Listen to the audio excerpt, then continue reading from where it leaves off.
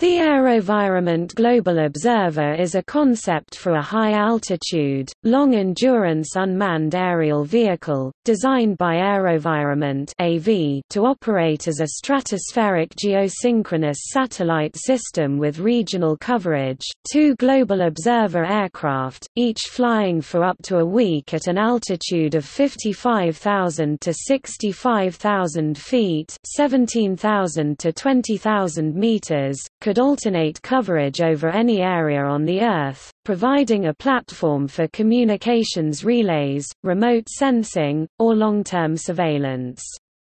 In addition to flying above weather and above other conventional aircraft, operation at this altitude permits communications and sensor payloads on the aircraft to service an area on the surface of the Earth up to 600 miles (970 kilometers) in diameter, equivalent to more than 280,000 square miles (730,000 square kilometers) of coverage.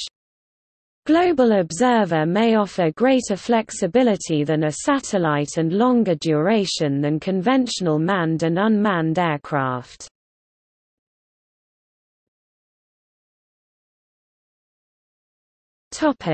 Development.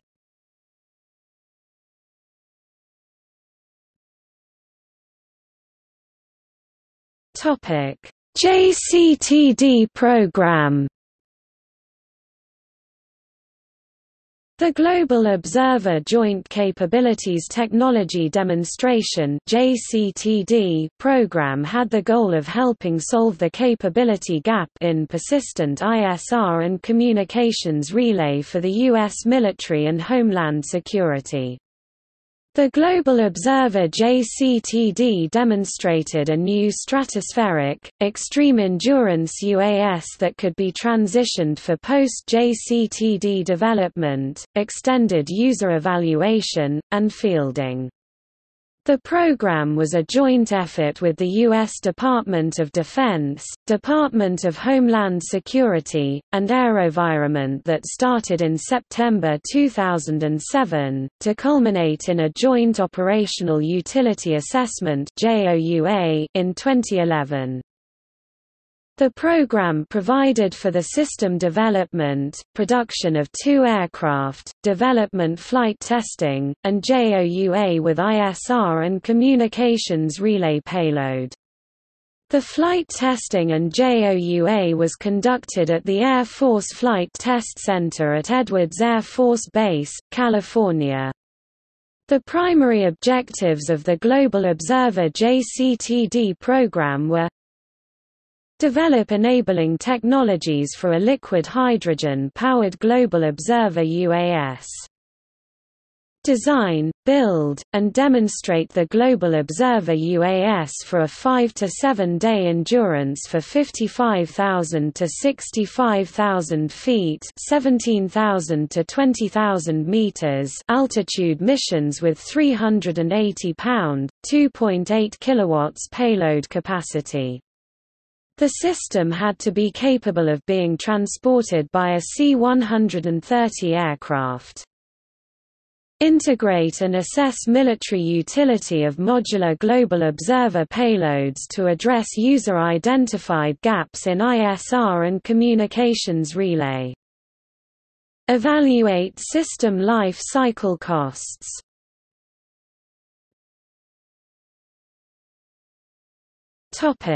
JCTD sponsors: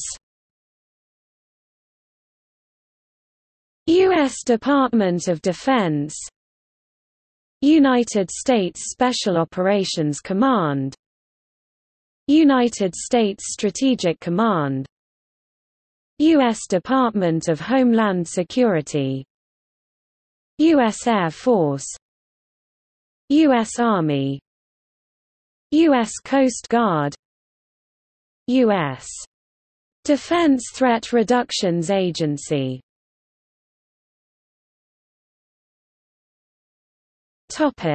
Flight test partners: Air Force Flight Test Center, NASA Dryden Flight Research Center.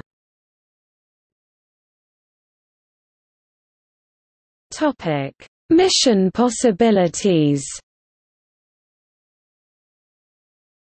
High-altitude, long-endurance unmanned aerial vehicles, such as Global Observer, may enable several capabilities that enable rapid and effective actions or countermeasures. Communications relay. Durable, satellite-like, affordable communications relay with substantial bandwidth capacity can interconnect and route data in real time, enabling teams and command centers separated by topographical barriers to communicate with each other. Disaster response. Hurricane, storm tracking and general weather monitoring may be useful in evacuation planning, relief operations and first response coordination. Global Observer provides communication alternatives in the event of cell tower, microwave relay and satellite downlink failure. Maritime surveillance. Coastlines plagued by transport of illegal goods can be subject to long-term surveillance. Analysts can observe suspicious activity, determine patterns of behavior and identify threats.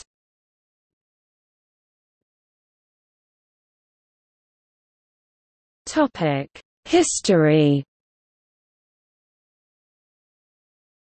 A Global Observer prototype, called Odyssey, flew in May 2005. It had a 50 feet (15 meters), one-third the size of the planned full-sized version, and ran solely on hydrogen fuel cells powering electric motors that drove 8 propellers, flying the aircraft for several hours. The JCTD started in September 2007. In August 2010, AeroVironment announced that the full-sized Global Observer wing had passed wing load testing. The 53 meters (175 feet) all-composite wing, which comes in 5 sections and is designed to maximize wing strength while minimizing weight, had loads applied to it that approximated the maximum loads it is designed to withstand during normal flight, turbulence and maneuvers. In its third year of testing, the demonstrator had also undergone ground and taxi tests as well as taken a short hop, lifting off the ground briefly during taxiing. The Global Observer performed its first flight on 5 August 2010, taking off from Edwards AFB and reaching an altitude of 4,000 feet (1,200 meters) for 1 hour. The flight was performed using battery power. The aircraft completed initial flight testing, consisting of multiple low-altitude flights, at Edwards AFB in August and September 2010. This phase used batteries to power the hybrid electric aircraft and approximate full aircraft weight and center of gravity for flight control, performance, and responsiveness evaluation. Following this, the program team installed and ground-tested the aircraft's hydrogen-fueled generator and liquid hydrogen fuel tanks, which will power it for up to a week in the stratosphere. The first flight of the Global Observer using hydrogen fuel occurred on the 11th of January 2011, reaching an altitude of 5,000 feet (1,500 meters) for 4 hours. On 1 April 2011, Global Observer 1, Go-1, the first aircraft to be completed, crashed 18 hours into its 9th test flight. AeroVironment said it was undergoing flight test envelope expansion and had been operating for nearly twice the endurance and at a higher altitude than previous flights when the crash occurred. At the time, the second aircraft developed as part of the JCTD program was nearing completion at a company facility. The $140 million program was originally scheduled for completion in late 2011, but the crash delayed this by a year. AeroVironment was looking for sources of incremental funding to provide a bridge between the demonstration and a future procurement program. In December 2012, the Pentagon closed the development contract for the Global Observer, the reason being the crash in April 2011.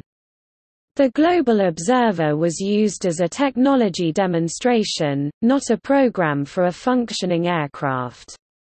In April 2013, the Pentagon stated that no service or defense agency had advocated for it to be a program.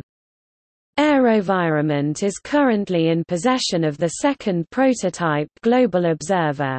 On 6 February 2014, AeroVironment announced that it had teamed with Lockheed Martin to sell the Global Observer to international customers. The partnership is focused around building atmospheric satellite systems around the UAV. The Global Observer may compete for orders with the Boeing Phantom I liquid hydrogen-powered long-endurance UAV.